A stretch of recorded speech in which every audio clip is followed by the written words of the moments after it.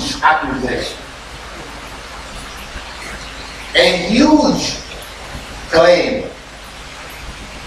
However, it is true. Because this verse that we have mentioned from the Quran, from Surah Al-Baqarah, شهر رمضان الذي أنزل فيه القرآن,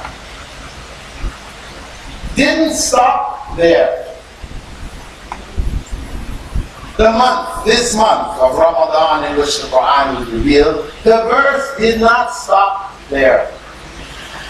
But we stop there. What do I mean? I mean that we today read the Quran for other than its original purpose.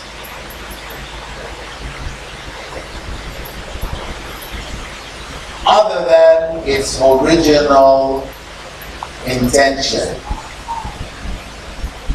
Because that verse went on from there. When Allah said, شهر رمضان الذي أنزل فيه القرآن, He went on to say, هدى للناس وبينات من الهدى والفرقان. This is the part we have other than its original guidance for humankind. Intention. Min al-Huda, clarification of that guidance. One Furqan, and establishing for us the distinction between right and wrong. Instead, the Quran has become a book of blessing, meaning a book of barakah. We read the Quran today for barakah. You all know what barakah is, don't you? Yes? Do you know what barakah is? Do you know what barakah is? Quran is read today for barakah. And I remember when I was studying in Medina. And I sat in Masjid al-Nabawi,